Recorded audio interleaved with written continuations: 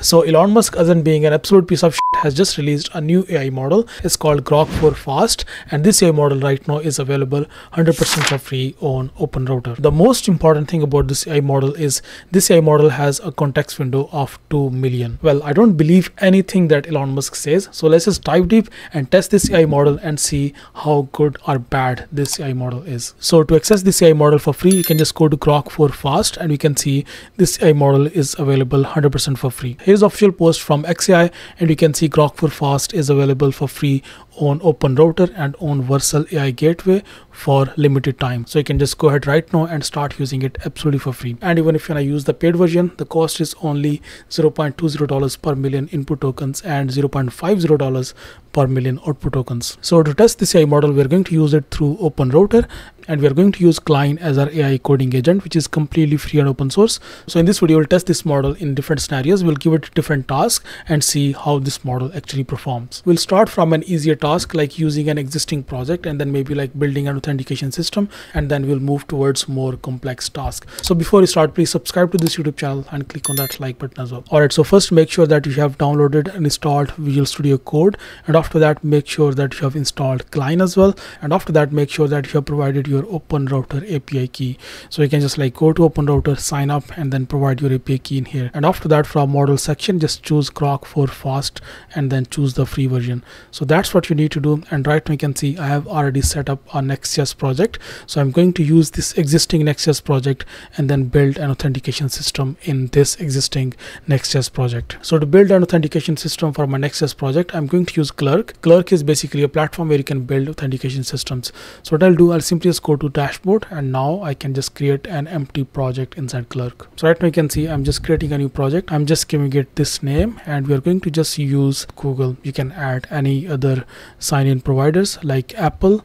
So right now you can see we have Apple and Google both. So I'll just click on create application, and now what I'll do, I'll simply just copy this prompt, because Clerk, based on your selection, whatever you have selected, it creates a prompt for you. The most important things in building a Clerk authentication system, the first step is you need to install this package. The second step is you need these environment variables. These are basically your keys that you provide as your environment variables inside your project. And after that, you need to add this line of code inside your middleware.ts, and then you need to update your layout.tsx file and then add this code. So this is kind of it. This is how easy and simple it is to integrate Clerk inside your existing project. So right now you can see you can just maybe choose React or Astro or Expo or iOS, whatever sort of application you are developing, you can just like choose that. But in this case, we have a Next.js project, so I'll just simply just select that, and then after that I simply just click on this copy prompt. And now what I can do, I can just like come back to Klein and I just like paste that prompt in here. So you can see this is a very detailed prompt that Clerk has provided us. So this prompt contains the complete detailed guideline that your AI code editor needs to integrate Clerk inside your project. I'm going to provide the actual real values of environment variables as well, so it can just like directly use these actual real values rather than just using like the placeholders. So what I'll do, I'll simply just copy these environment variables from here, and then I'll just paste them in here. Once everything is done, I'll simply just press enter, and now Klein will start working. It will start using Grok AI model, and right now you can see it is showing this 2 million of context. So that's amazing. And right now you can see it wants me to run this command to install the Clerk package for Next.js. So I'll simply just press on that, and now you can see it is installing Clerk Next.js package. Now it has just created the environment variables, and then after that you can see it is updating middleware.ts. So here you can see inside that guideline, the first step was to set up environment variables. The second step is to add this code inside middleware.ts. So let's just go back, and now you can see it has already updated layout.tsx. So it has already just updated layout.tsx and basically just pasted this code inside there. And once everything is done, now it wants me to run this project. Before we run this project, let's just make sure that we have added our original environment variables in here. So you can see I have just replaced my original environment variables in here, and after that I'll simply just go back to Klein, click on run command, npm run dev, and now it will just run our project. And let's just see if in first attempt it has like integrated everything and if everything is working as expected. So right now you can see our project is working on localhost 3002, and our project originally, I think it is compiled. Let me just see if there is any error. Right now it is compiling. There is no error so far. Let's just wait for it to compile. I think there is no error. Perfect. Okay, so there are two buttons on top. The one is sign in, the second one is sign up. So let me just click on sign up. Okay, perfect. Right now you can see we have got our Clerk sign in page. I'll simply just click on sign in with Google and just choose my email, and perfect, amazing, I am signed in already. That's amazing. You can see we have our like proper Clerk widget in here for manage account to sign out. So that means the authentication is working perfectly, and Clerk has been integrated into our project perfectly with just one simple prompt. Okay, so perfect. The first task it has completed. That's amazing. Now let's just move to the second task and try to create a front-end design and then see the design capabilities of this AI model. So let's just start with creating a dashboard, and once we create a dashboard, then we'll create a landing page as well. So let's just start creating a dashboard. So once a user is logged in, then it should like open a dashboard page. That dashboard page should not be accessible if user is not logged in. So based on this logic, let's just create a dashboard and then see what sort of design this AI model will create. So I'm just giving it this simple prompt. Now I want you to create a dashboard design. This dashboard should only be accessible if user is logged in. Please create dashboard.